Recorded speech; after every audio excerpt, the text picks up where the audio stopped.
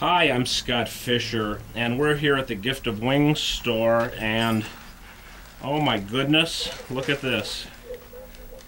This is the beginning of a giant windsock here at the Gift of Wings. This is about 80 feet long.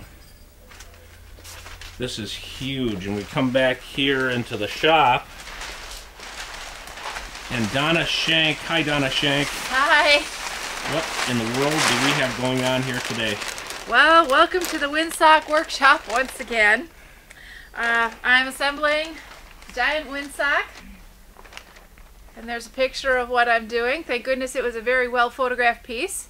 This particular one that's in the photo ended up in Lake Michigan 2 years ago in April. It was rescued last April, and hopefully for Family Kite Festival we will have it completed, and it will once again fly for in the wonderful skies of Milwaukee.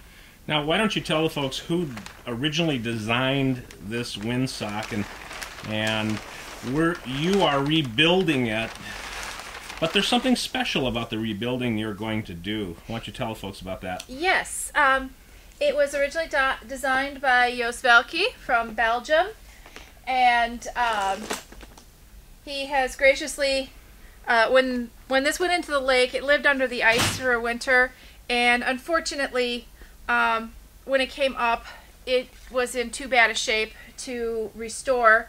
So I am going to be rebuilding it. He has graciously given us permission to do so.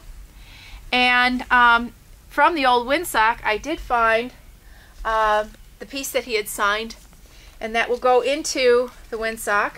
Next to it will be my piece that I have signed. Donna Schenk, how about that? Yes. 2011. You know, almost 20 years later, and what a history this windsock has had. Yves Laforet flew it for many, many, many years, and has continued to fly it here in Milwaukee for the past 11 years. And it's just kind of cool that this windsock was recovered out of Lake Michigan a year ago, and you, Donna Schenk, are rebuilding it. And I just, I told you earlier, I can't fathom how this is going to all come together, but you certainly do have it together. And all of these colors and all of these designs, and there you are. And that, folks, is what it's going to look like. Anything you want to add, Donna, as we move along this this path to reconstruction? Pray for me. I might get lost in all of this fabric. You are going to have a lot of work to do in the next couple of weeks, aren't you? Yes, I will, but it will be done. Well, you know what? I'm not going to disturb you any further. I know you've got a lot of work to do here this afternoon, so have at it. Thank Donna you. Schenk. Go fly kite.